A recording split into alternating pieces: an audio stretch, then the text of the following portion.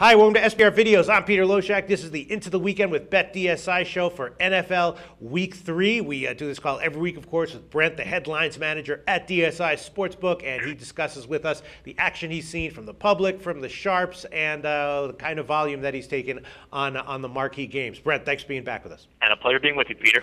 All right, NFL Week 3, Denver, Seattle. Let's start with that one. Super Bowl rematch. This has got to be one of the highest volume games of the year so far, right? Yeah. Why is this game not the Sunday night game? I guess programming-wise, it was set before, but I mean, this game obviously screams like the one that should be on the night game. Even San Fran, Arizona seems like a better matchup than the one they've got with Pittsburgh and Carolina.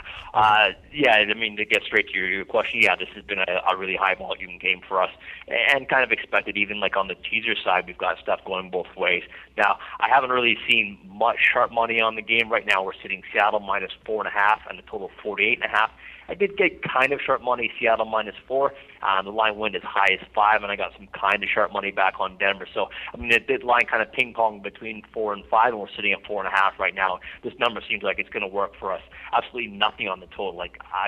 Literally, I've got nothing on this total. Okay, and then there's two other games I want to ask you about. The first one, Dallas at St. Louis. Right now, I'm looking at this game. Dallas is like a 1-point road favorite, or it's a pick-'em line.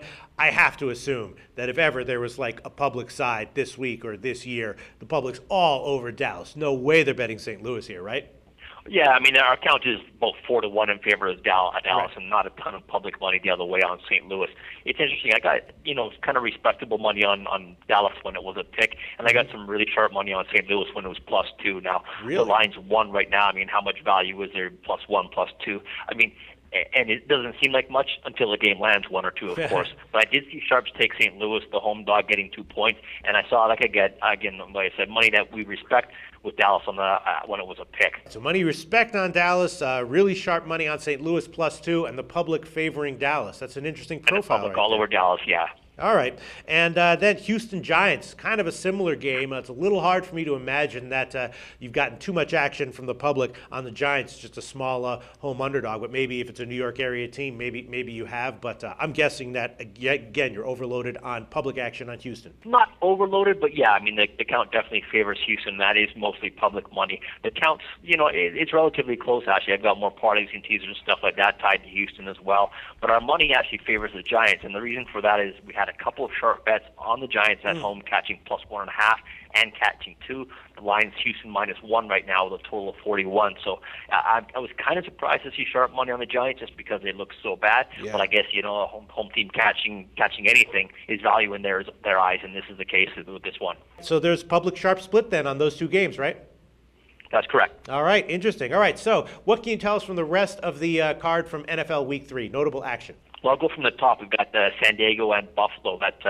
Buffalo's at home to San Diego is a 2-point favorite. Total's 45.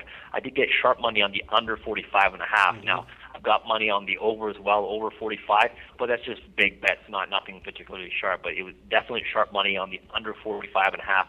San Diego at Buffalo.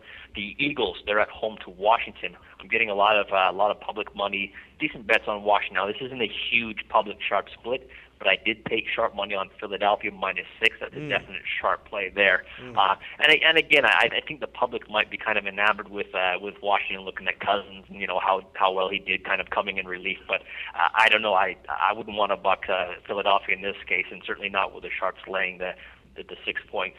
And Minnesota, New Orleans. Minnesota just keeps getting support from the sharps. I mean, it's interesting, but they're even without Peterson. I've got sharp money on Minnesota +10. I was +10 -05 right now to get Minnesota +10. You got to lay 15, but there's definitely sharp money on Minnesota, and of course the public is on New Orleans. There's nothing new there. The count's way in their favor, like around 8-1 in favor of New Orleans. Money favors them about 2-1, but it's just mostly public money there. Another total for you guys, Baltimore at Cleveland. Baltimore's a 2-point favorite with a total of 41. Under 41.5 was definite sharp.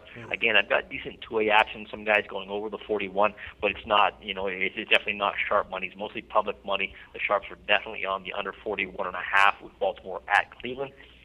Jacksonville, another oddly home team, but they're at home catching 7 to Indianapolis. Right now I've got Indianapolis 7, -05. So Jacksonville +7, +115 right now, total of 45. And Jacksonville +7 flat. That was sharp money. Wow. The count favors Indianapolis, of course. That's no surprise there. Continuing with the ugly teams that you don't want to bet, Oakland +15. They're at New England. They've looked terrible. Sharps took them +15. Oh my God. Count is about 2-1 in favor of New England. Money's pretty much close because of the sharp money on Oakland. One of the big games was San Fran at Arizona. San Fran -2.5, -115 was sharp. We're up to -3 right now on San Francisco. They're at Arizona. Totals 42. No one's touched that at all. Going to the Sunday night game is not really anything in particular with sharp. We just got a lot of big bets on Pittsburgh +3.5. Now, it wasn't particularly sharp. I've got mostly public money on Carolina, but that's just something to know. It's not, it's nothing really public sharp split, but there's some big bets when Pittsburgh was +3.5. That's why we're down to -3, -15 on Carolina right now. And the Monday night game already, I did get sharp money on Chicago. They're at the Jets. The Jets are actually a favorite. Jets -3. The dog is -125 right now.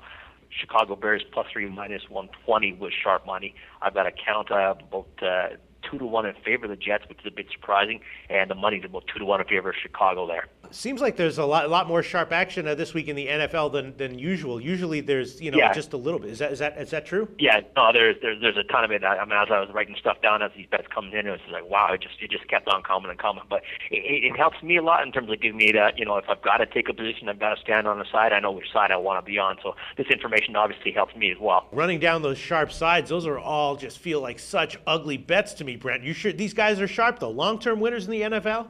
Long-term winners.